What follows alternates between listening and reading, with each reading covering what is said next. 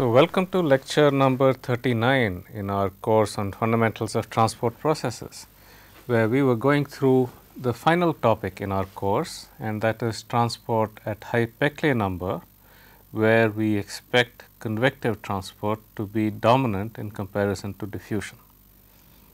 If you recall, we had obtained a convection diffusion equation for the concentration and temperature fields, and it was of the form shown here right on top. It has a time derivative dc by dt plus the divergence of velocity times concentration is equal to d times the Laplacian of concentration plus any sources or sinks. If I scale the velocity by a characteristic velocity capital U and length scale by characteristic length L, then I get a scale equation which ends up having a Peclet number in it, ratio of convection and diffusion. Peclet number is UL by D. D of course is a diffusion coefficient which has dimensions of length square per unit time. So, this is dimensionless. In the limit of small Peclet number, the transport is diffusion dominated, and we looked at various ways of solving basically the Laplace equation d del square c is equal to 0 or d del square c plus a distributed source is equal to 0. We looked at various strategies for solving this, including separation of variables as well as the temperature or concentration fields due to point sources and dipoles and so on. And we are on the topic of high Peclet number now.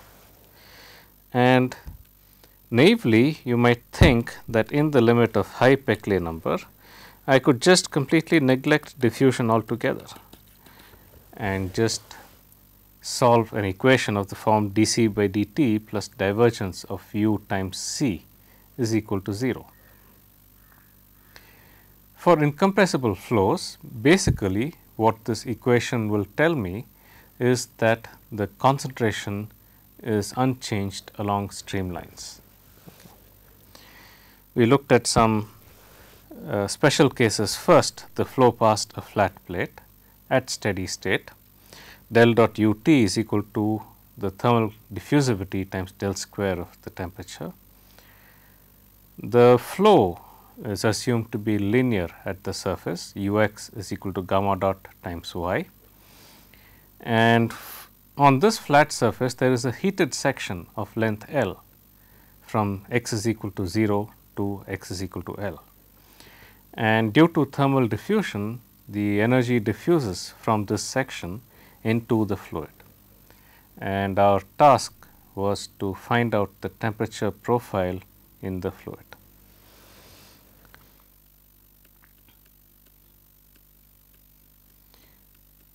If we just make the assumption that we neglect the diffusion terms altogether, then we just end up with an equation of the form dt by dx is equal to 0. That is, the temperature is invariant along streamlines, and if T is equal to 0 at the inlet, it has to be 0 everywhere. We cannot enforce the boundary conditions at the heated surface in that case, because at the heated surface the temperature has to be equal to 1, the scale temperature. Okay. The problem was that when we neglected the diffusion terms, the equation was converted from a second order differential equation to an ordinary equation. For a second order differential equation in y, there are two boundary conditions. For an ordinary equation, there are none. And since we do not have boundary conditions, we do not have constants in the equations which emerge from the integration of the differential equation, we were unable to satisfy boundary conditions. Physically, the reason was that when I scaled the equation, I implicitly assumed that the length scale for variation of the temperature field is also capital L, because that is the only length scale in the problem. Now, if the length scale is capital L, we got the result that convection is large compared to diffusion, or gamma dot L square by alpha is large compared to 1. That only means that over a length of order capital L, convection is dominant in comparison to diffusion. However, there is still going to be diffusion at the surface, because diffusion is due to the fluctuating motion of the molecules. And as convection becomes larger and larger, the temperature, the energy that is diffusing from the surface gets swept downstream, and therefore, it penetrates only to a small distance within that fluid. And if the distance of penetration is small, the gradient is large, and one could still have a balance between convection and diffusion. So, the way to solve this problem is to postulate a length scale small l in the cross stream direction. Okay, postulate a length scale small l in the cross stream direction, which is the length scale over which there is penetration of the energy disturbance due to the heated wall. And we will determine this length scale small l self consistently from the requirement that convection and diffusion have to be of same magnitude over this length scale small l. So, we went through that scaling exercise, and we finally found out that for this particular case, where the velocity is 0 at the wall and it increases linearly from the wall, this small l divided by capital L is equal to Peclet number power minus 1/3, where Peclet number is based upon the thermal diffusivity and the length capital L. Okay. So, this scaling analysis gave us a penetration depth for the energy disturbance from the wall. Okay. However, that did not give us a solution to the problem. The solution was obtained using a similarity transform, which is similar to what we had used for the instantaneous flow past a flat plate in our very first series of lectures on shell balances. So, the procedures that we are using, similarity solutions, separation of variables, are identical to what we had done for the elementary problems in shell balances, the same approaches we are using for more complicated problems here. So, the similarity postulate was that the length scale of penetration small l at a distance x from the start of the heated section does not depend upon the total length capital L, because we have neglected diffusion in the streamwise direction, and convection only sweeps temperature, the energy disturbances downstream. Okay. So, the length scale at a given distance x can depend only upon x itself, and from that we just got a similarity variable y by L of x is y by alpha x by gamma dot power 1/3. Okay. So, that means that the boundary layer thickness at a distance x from the upstream section goes as x power 1/3. It is increasing as 1/3 power of the distance. And using that, we had got a similarity solution. Okay. The equation that we got was of the form d square t by d eta square is equal to minus eta square times d eta by dt by d eta, and that can be solved quite easily to get a solution for the temperature field, and then a solution for the heat flux, and then a solution for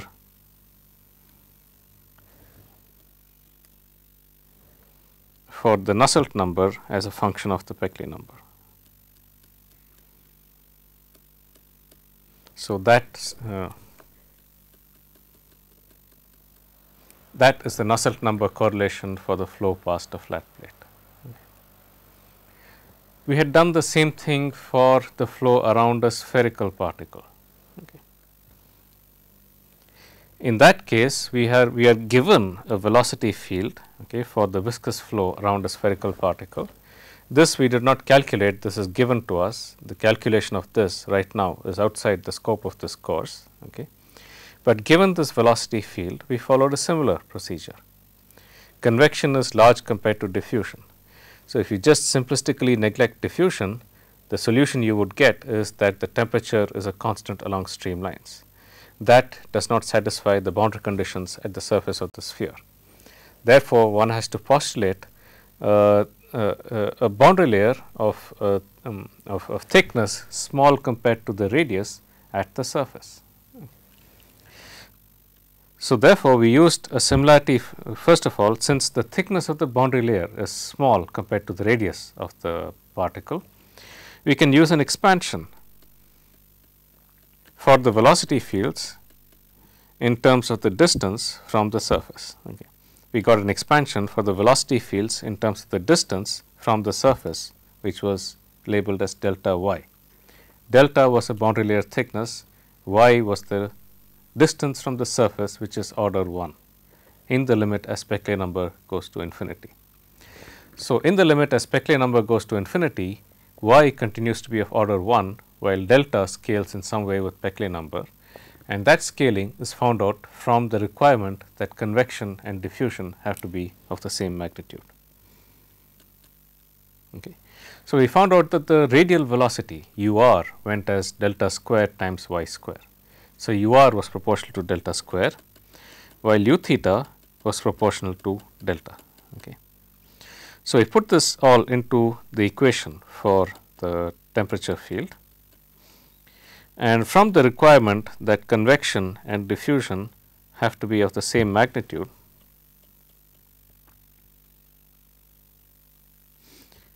from the requirement that convection and diffusion have to be of the same magnitude, we found that the delta is equal to p power minus 1/3. Okay. Similar to the scaling for the flow past a flat plate. Okay. And we got a similarity solution by postulating the similarity variable of the form y by h of theta, where h is some function which, when inserted into the equation, results in an equation of the similarity form. So, that is the basic principle. I choose a form for h in such a way that when I put this into the governing equation, I get an equation which is of the similarity form. Okay. If I put this into the governing equation, I should end up with an equation that is of the similarity form. And I showed you how to do that. You express the derivatives with respect to x and y in terms of h, and you will end up with an equation which looks like this at the bottom. Okay. You have eta square dt d eta times something which is a function of theta is equal to d square t by d eta square. And if we are to get a similarity form, all those terms in blue have to be equal to a constant. Okay. These have to be a negative constant if the temperature disturbance is to go to 0 as eta goes to infinity or as y goes to infinity, far from the surface. The specific value of the constant does not really matter. We had seen this before. That is because there is h itself is only a scaling factor. If I change h by a factor of 2, the solution for the temperature field that I get in terms of eta will change, but the temperature field that I get in terms of r will continue to remain the same, because h is only a scaling factor that I have used to scale y. And then you get an equation that is very similar to what we had for the flow past a flat plate. In fact, for any geometry, this equation will be exactly the same up to a constant sitting in front of the second term on the left. Only this constant will change, nothing else will change in this equation depending upon the scaling factor that I have used for the function eta. And the solution ends up being identical to what I get for the flow past a flat plate. Okay. However, we still have to find a solution for h. Okay. And I showed you that the solution for h depends upon the specific is obtained as usual by variation of parameters.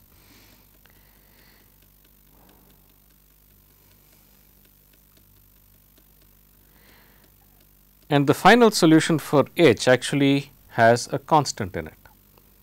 That constant has to be determined from the boundary conditions in theta. Okay. One condition that you have for theta is that the upstream stagnation point at theta is equal to pi or x is equal to -1 at the upstream stagnation point, the boundary layer has to be of finite thickness. Note that this solution for h cubed actually goes to infinity at both x is equal to +1 and x is equal to -1. I have only one constant in this.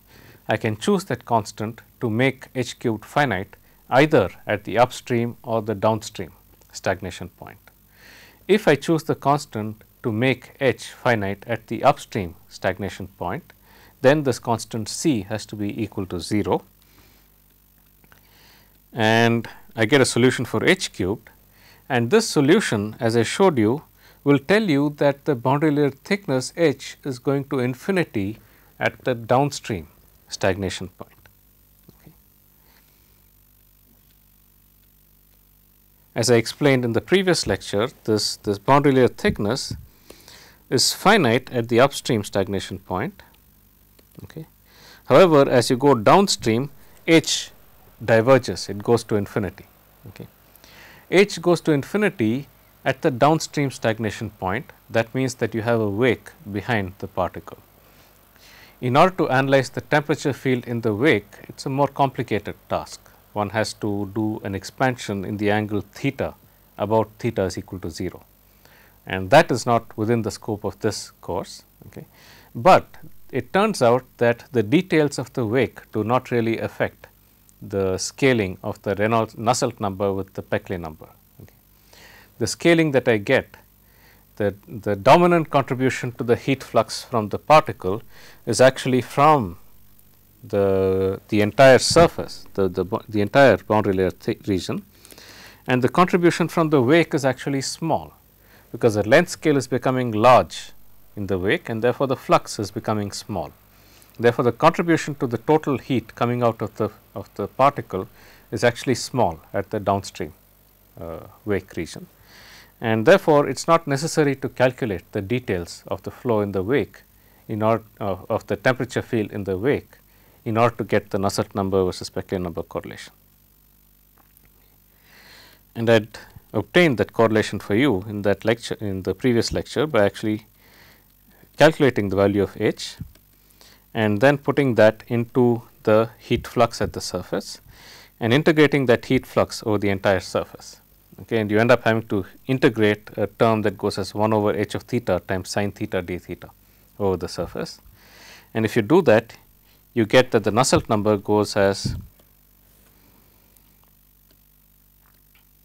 1.2491 times p power 1/3, exactly the same scaling as the flow past a flat plate. In fact, as I showed you in the previous lecture, for any object which satisfies the no slip boundary condition at the surface, okay, the tangential velocity has to go to 0 at the surface. If there is a net shear stress, so that the velocity gradient is non-zero, that means that the tangential velocity has to go as y, where y is the distance from the surface. From the mass conservation equation, the normal velocity has to go as y square. Okay. And if you put in these dependencies of y and y square, you will end up with a boundary layer thickness that goes as p power minus 1/3. Okay.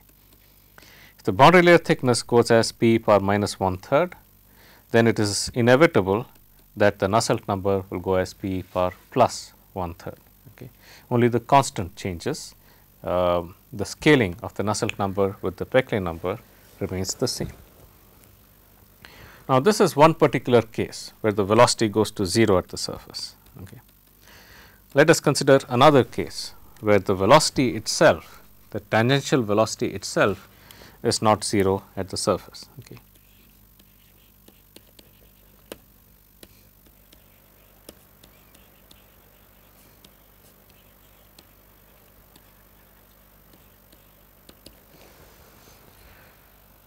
Okay. If I have a gas bubble that is moving with a velocity relative to the fluid, okay, then the tangential velocity at the surface of the bubble is not 0, because we do not apply no slip conditions at the surface.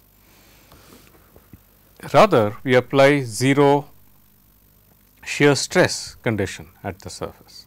Okay. So, for example, if I had a bubble and there was a fluid that was incident on this bubble with a velocity u, then at the surface of the bubble, provided the bubble is spherical and remains spherical as the flow goes past it, the normal velocity at the surface has to be equal to 0, because the fluid cannot penetrate the bubble. However, the tangential velocity along the surface of the bubble is not 0, because the fluid can have a non-zero tangential velocity along the surface. So, in general there is a 0 shear stress condition, which basically means that the gradient of the velocity has to be 0 at the surface, but the velocity itself does not have to be 0 at the surface. The question is, in this case, what is the relation between the Peclet number and the Nusselt number? We have already solved one such problem where the tangential velocity is non-zero, way back when we looked at unidirectional transport. Okay. If you recall this following film, the following gas film, in this case as well the tangential velocity is non-zero at the surface. Okay. And we did a differential balance. Okay. We assumed that the velocity was a constant at the surface. The assumption basically is that over length scale over which diffusion of mass takes place, the velocity is not changing. And we went back and found out conditions for that case, why the under what conditions can we assume that the velocity is a constant. And using the mass balance condition, we got an equation of this form: u dc by dx is equal to d square c by dz square, and we solved this. Okay. We got a solution that went as e power minus psi square by 4. Okay. And from that we had got a correlation between the Nusselt number and the Peclet number. Okay. And this was the correlation. Okay. This was the correlation for the Sherwood number or the Nusselt number as a function of the Peclet number. Okay. It goes as Peclet number to the half power, in contrast to the 1/3 power that we had for flow past solid surfaces. Okay. This once again is a common feature of all flows where there is slip at the surface, where the tangential velocity at the surface is non-zero. And we will see that that is the solution that you get even for the case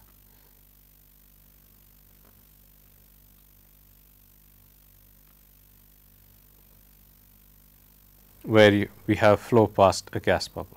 Okay, so let us look at this problem.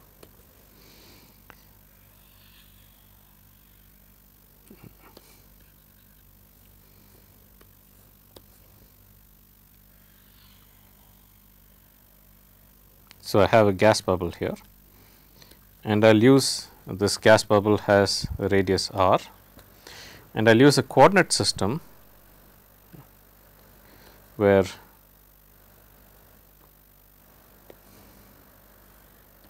this is the z coordinate. Okay. So, the distance is r and this is the angle theta, and the fluid is incident with a velocity u on this gas bubble. Okay. Now, the velocity components u r and u theta for this case, this once again is an axisymmetric configuration. There is no dependence on the angle phi around the axis, and the angle and the velocity in that direction, in the phi direction, is identically equal to 0. So, there is no dependence on the phi coordinate in this problem. One can obtain the velocity components for this particular case. Okay.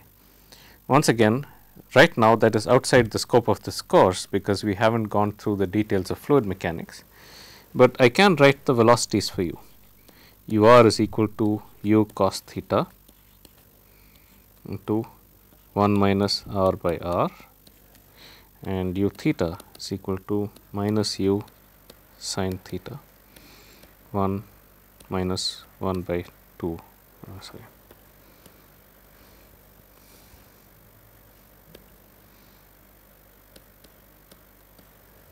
And I should change this.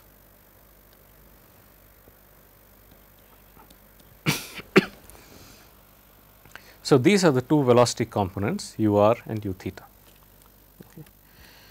And my convection diffusion equation is u r dt by dr plus u theta by r partial t by partial theta is equal to alpha into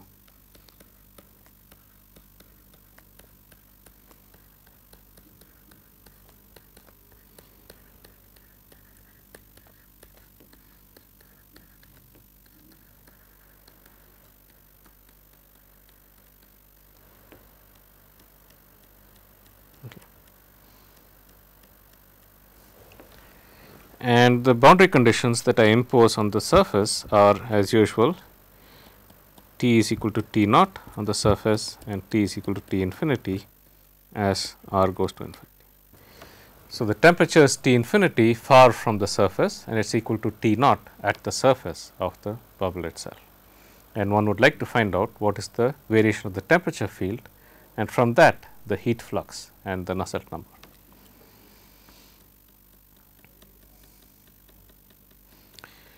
Define scaled variables once again. U r star is equal to u r by u, T star is equal to T minus T infinity by T naught minus T infinity, and r star is equal to r by capital R. Okay. And my conservation equation becomes u r star dt by dr plus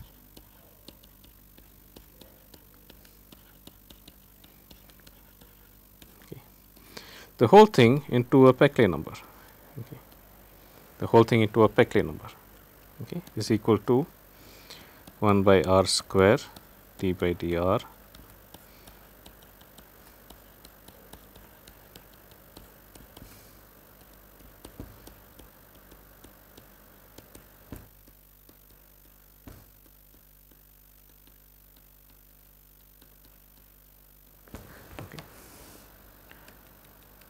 where P is equal to u r by alpha. Okay. Once again, if you take the limit of high Peclet number, if you were just to neglect the diffusion terms altogether, then the solution you would get is that the temperature is a constant along stream lines. That clearly does not satisfy the boundary condition at the surface of the particle of the bubble. Okay. So, therefore, one has to postulate a boundary layer of small thickness at the surface in which there is a balance between convection and diffusion. Okay.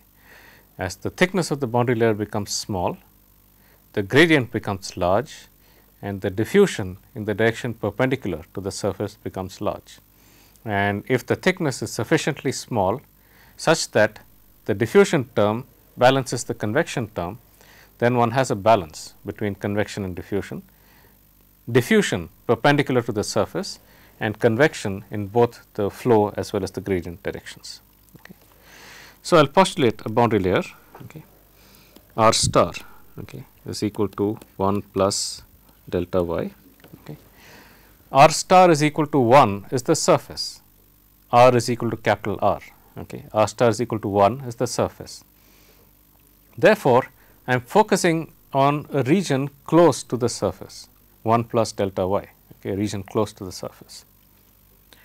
In this region close to the surface, the assumption here is that y is order 1, okay. In the limit as Peclet number goes to infinity, y continues to be a number that is order 1, whereas delta is the one that is varying with Peclet number. You would expect delta to become smaller and smaller as the Peclet number becomes larger and larger. So, the region over which diffusion takes place becomes smaller as the Peclet number becomes larger. Okay. So, within this region I now need to find out what is the velocities. Okay. I do not need the entire velocity field in terms of r, I just need to know what are the velocities within the small region of order delta. Okay. So, u r star is equal to 1 minus 1 by r star cos theta. Okay. This I can write it as 1 minus 1 by 1 plus delta y cos theta. Okay. And if I use an expansion in the small parameter the delta, this just becomes equal to delta y cos theta. Okay. So, u r is going as delta times y. Okay. U theta is equal to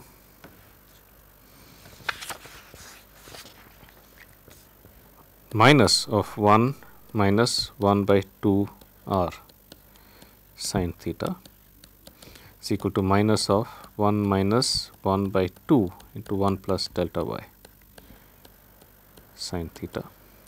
Okay. So, this is actually just equal to minus half sin theta. Okay.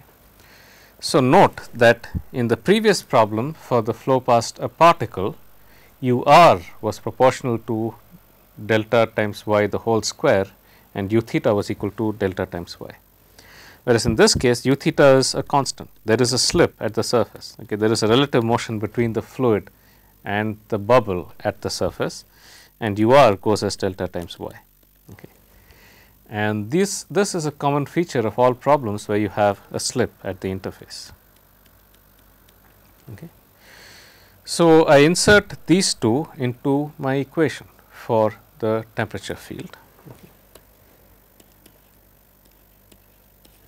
Into delta y cos theta. Okay.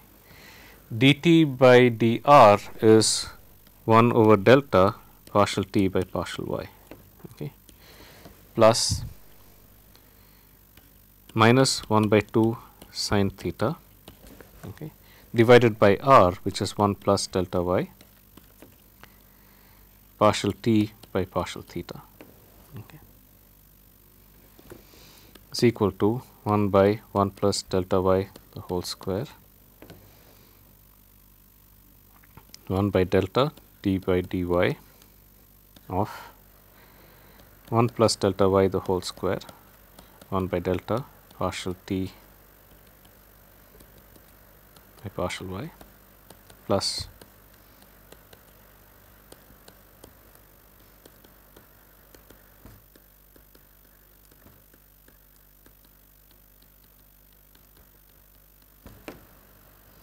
okay. So, this is just the convection diffusion equation that I had earlier, that is this particular equation, in which I have substituted r is equal to 1 plus delta y and taken the approximate expressions for u r and u theta.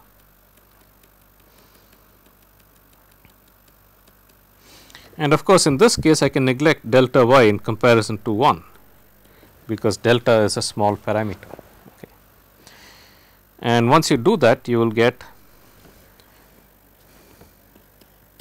Peclet number into y cos theta dt by dy minus 1 by 2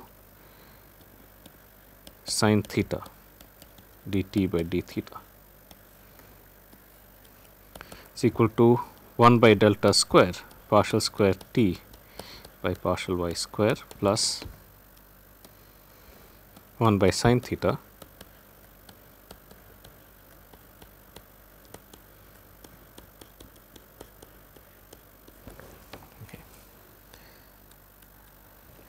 So, note that both terms on the left hand side are of equal magnitude. Okay. They both scale, they are both order 1 in the limit as delta goes to 0. Okay. So, they scale as delta to the power 0 in the limit as delta goes to 0. On the right hand side, I have one term which goes as 1 over delta square, okay, and the other term which has no deltas in front of it. Okay. The cross stream diffusion term goes as 1 over delta square. Okay. The cross stream diffusion term goes as 1 over delta square. This is diffusion in the r coordinate, which is across the flow. The streamwise diffusion term has no deltas in it, and therefore, one can neglect the streamwise diffusion in comparison to the cross stream diffusion. Okay. And once I do that, I will get p times delta square into y cos theta dt by dy minus 1 by 2 sin theta dt by d theta is equal to partial square t by partial y square.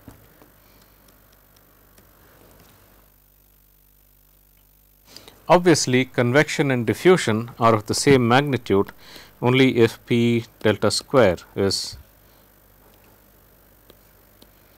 1,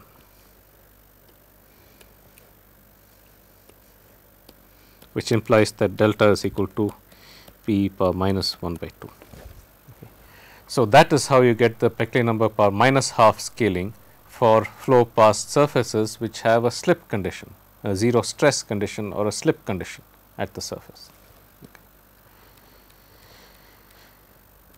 And once delta is equal to p power minus half, the rest of the equation becomes y cos theta dt by dy minus half sin theta dt by d theta is equal to d square t by dy square. And now I postulate a similarity solution of the form identical to what we had previously. Okay. I postulate a similarity solution of the form identical to what we had previously.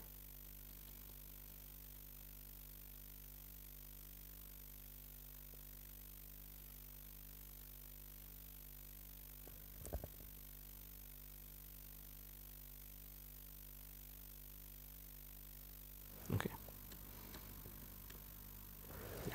So, I postulate a similarity solution of the form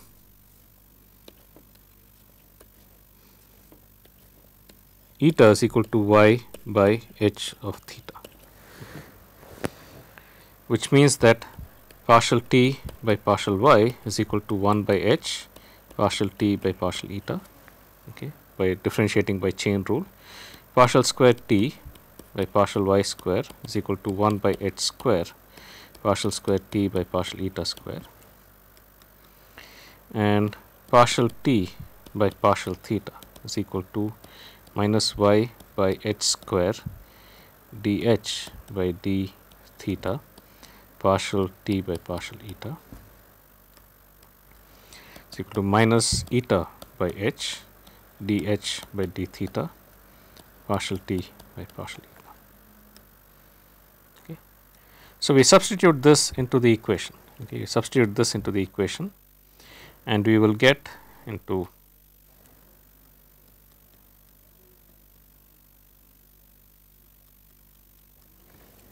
into this equation,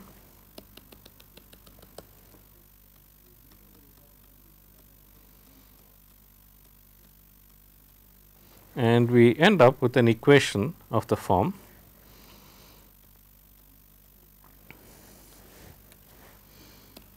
y cos theta, okay, by h partial t by partial eta minus, okay, so I should have a plus here, half sin theta eta by h dh by d theta partial t by partial eta is equal to partial square t by partial eta square.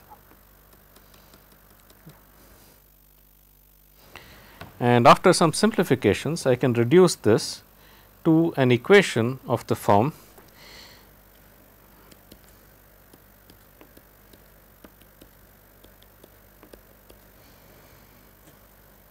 eta times partial t by partial eta into h square cos theta, I should have 1 over h square here, plus half h dh by d theta times sin theta is equal to partial square t by partial eta square. Okay.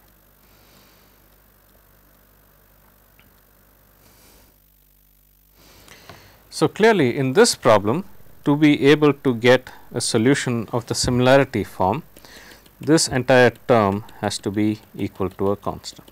Okay. To get a similarity form, this entire term has to be a constant. Okay. It also has to be a negative constant, because I require the temperature to decay exponentially as distance goes to infinity. Okay, it has to be a negative constant. So, the temperature decays exponentially, okay, as eta goes to infinity or as y goes to infinity. The exact value does not really matter, because if I change h by some factor, the solution in terms of eta is going to change, of course, but the solution that I get in terms of r cannot change, because h is a scaling factor I have used to scale the coordinate. Okay. So, the solution that I get in terms of the radius r will not change, even though the solution in terms of eta will change. So, without loss of generality, I can assume, for example, that h square cos theta plus half h dh by d theta sin theta is equal to minus 2. With this, my equation for the temperature now becomes d square T by d eta square plus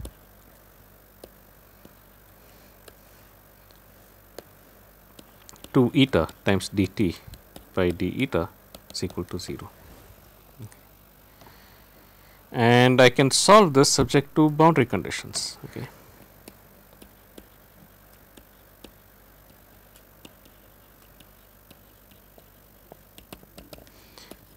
At r star is equal to 1, okay, which means that y is equal to 0, t star has to be equal to 1.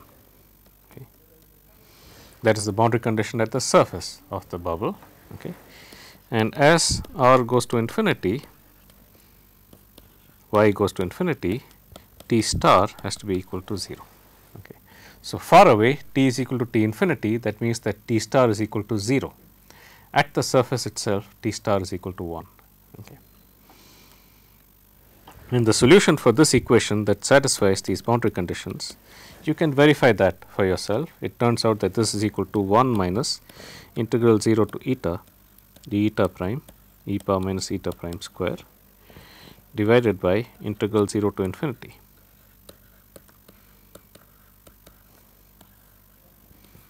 Okay. Note that this is different from the solution for the flow past a solid surface.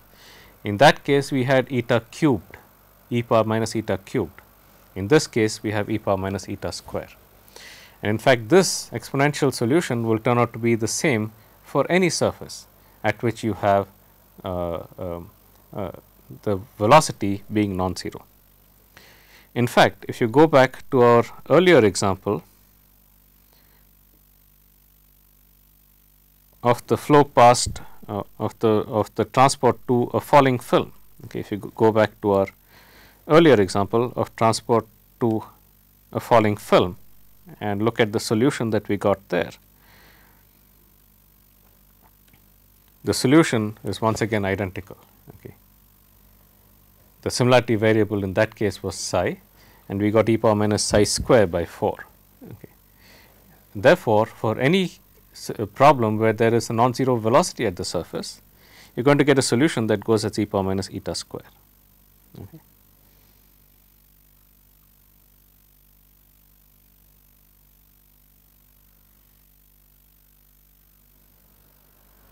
Okay. So, that is for the temperature field in terms of eta. We still have not solved this equation to get h, because eta is equal to y by h, and unless we know what is h, we will not be able to find the solution for the temperature field. The solution for h is obtained the same way as it was for the flow past a spherical particle. The equation that I have is h square cos theta plus half h dh by d theta sin theta is equal to minus 2. I use the substitution cos theta is equal to x, which implies that dx is equal to sin theta, sorry, minus sin theta.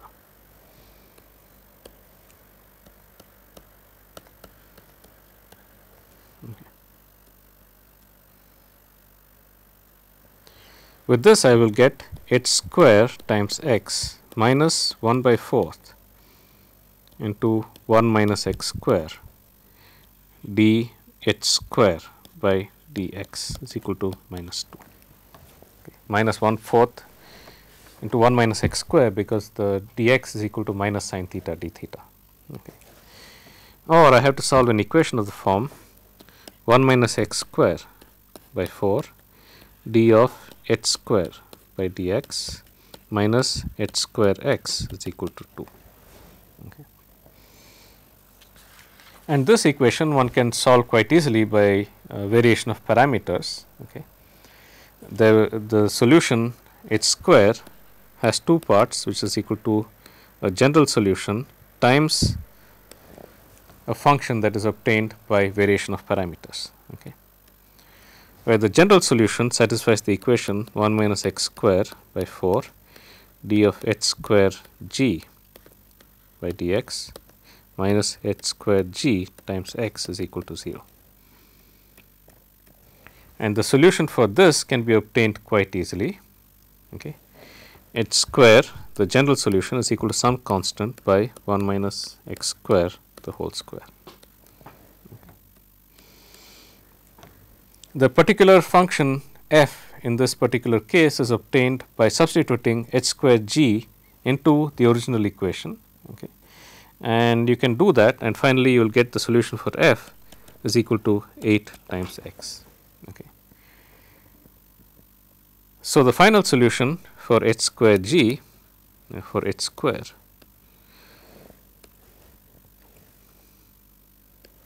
is of the form c by 1 minus x square the whole square plus 8x by 1 minus x square. Okay. Now, this function once again h square goes to infinity at x is equal to plus or minus 1. X is plus 1 is the downstream stagnation point. Okay. X is plus 1 corresponds to theta is equal to 0, that is the downstream stagnation point. Okay. X is equal to plus 1.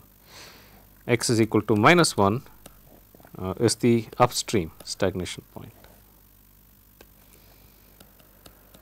X is equal to minus 1 is the upstream stagnation point, and x is equal to plus 1 is the downstream stagnation point. The solution diverges at both x is equal to minus 1 and x is equal to plus 1. However, I have an unknown constant here. I have a constant c. Okay. And I can choose the constant c in such a way that the solution does not diverge at one of the two stagnation points. Okay. If I choose my constant c such that the solution is of the form h square, okay, h is equal to 8 into 1 plus x by 1 minus x square, okay, by an appropriate choice of the constant c, then the solution does not diverge at the upstream stagnation point, it does diverge at the downstream stagnation point. Okay. So, by appropriate choice of this constant, I can make sure that the solution is finite, that the modular thickness is finite at the upstream stagnation point, which means that it goes something like this. Okay. It does diverge at the downstream stagnation point, okay, resulting in the formation of a wake, as in the case of flow past a spherical particle. In this case as well, h goes to infinity at x is equal to plus 1 if I choose my constant in such a way that h is finite at x is equal to minus 1. And in the downstream stagnation point, h goes to infinity. Of course, our analysis is valid only when delta is small. So, as delta becomes large, our analysis is no longer valid. Therefore, we need to do a different analysis in the limit of small theta in order to capture the details of what is happening in the wake region. Okay. But as in the case of heat transfer from a solid particle, the heat flux in this wake region is actually small. The distance is large, therefore, the gradient is small and the heat flux is small. So, I do not really need to evaluate the details of the temperature field in the downstream wake in order to find out what is the heat flux, because the contribution there is actually small.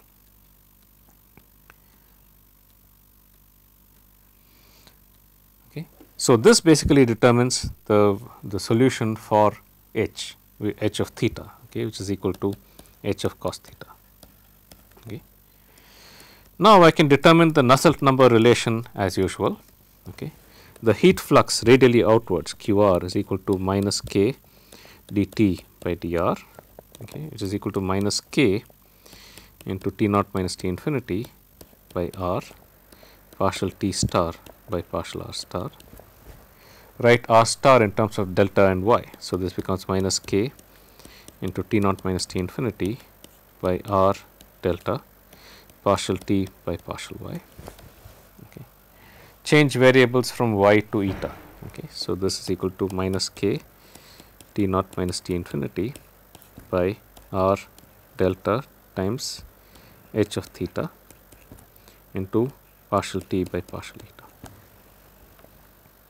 Okay. The heat flux at the surface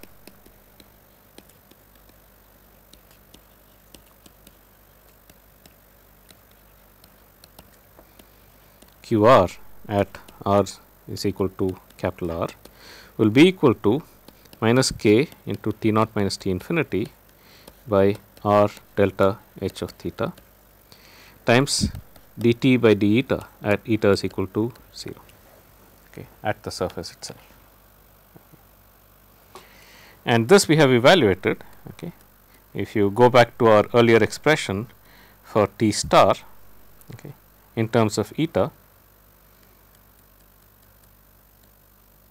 this we have an expression for T star in terms of eta.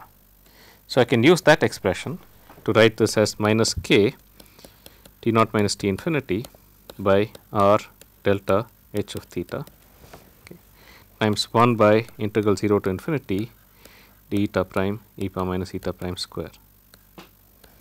Okay, this is the derivative of T star with respect to eta. Okay.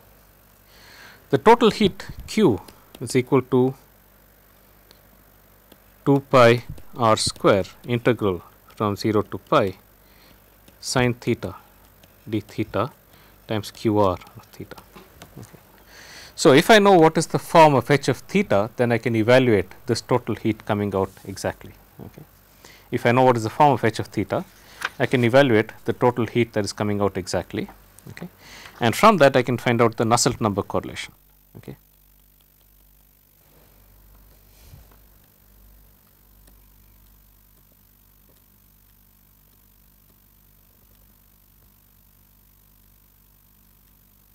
Okay, from that I can find out the Nusselt number correlation. Okay. 2q by 4 pi r square T naught minus T infinity by r. Okay. So, I will not go through the details, but if you actually do the entire calculation, okay, what you will get in the end is that the Nusselt number is equal to a constant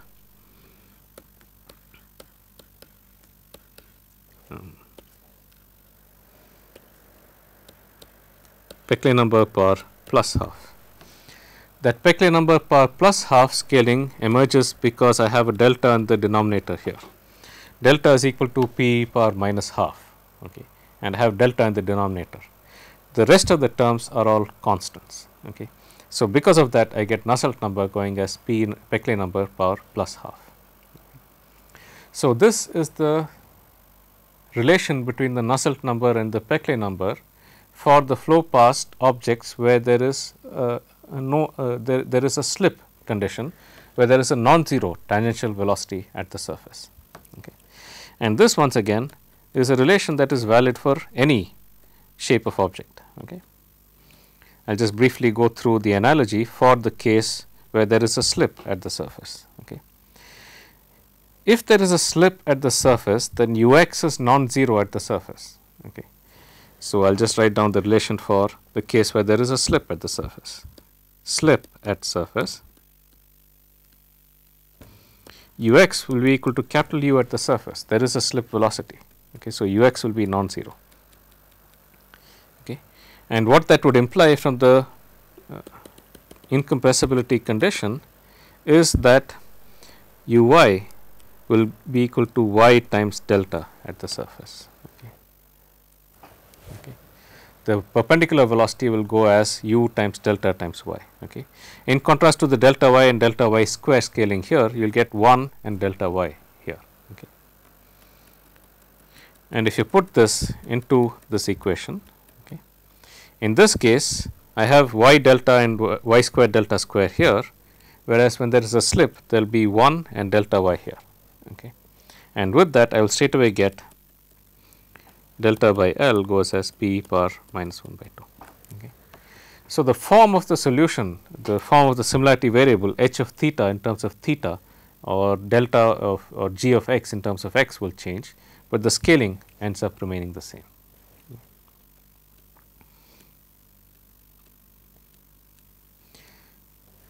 And that is why you get a scaling of order of the type Nusselt number goes as Peclet number power half for all problems where there is convection dominant and there is a non-zero velocity at the surface. So, to summarize everything that we have done in this series of lectures on high Peclet number transport, when the Peclet number is large, convection is large compared to diffusion. However, very near the surface there is a region over which diffusion is still important, because convection cannot transport material from the surface to the fluid, because there is no velocity perpendicular to the surface. Thickness of that region is determined by a balance between convection and diffusion by postulating a length scale within that region over which diffusion is comparable to convection. The thickness of that region goes as p power minus 1/3 when there is a no slip condition at the surface. It goes as p power plus minus half when the velocity is non-zero at the surface. From that straight away the Nusselt number goes as p power plus 1/3 when there is no slip condition at the surface, goes as plus half when there is a slip at the surface.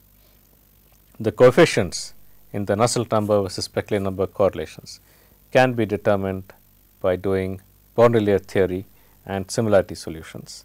In the case of flat plate, the similarity solution is quite straightforward for parallel flows. For flows past objects, there is actually a boundary layer, a wake at the back where the boundary layer thickness goes to infinity. We did not go through the details of the flow in the wake.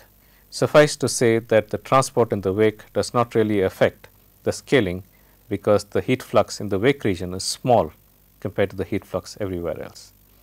And that is a brief summary of high Peclet number transport. So, we will briefly summarize everything we have done so far in the next lecture, and we will conclude. We will see you then.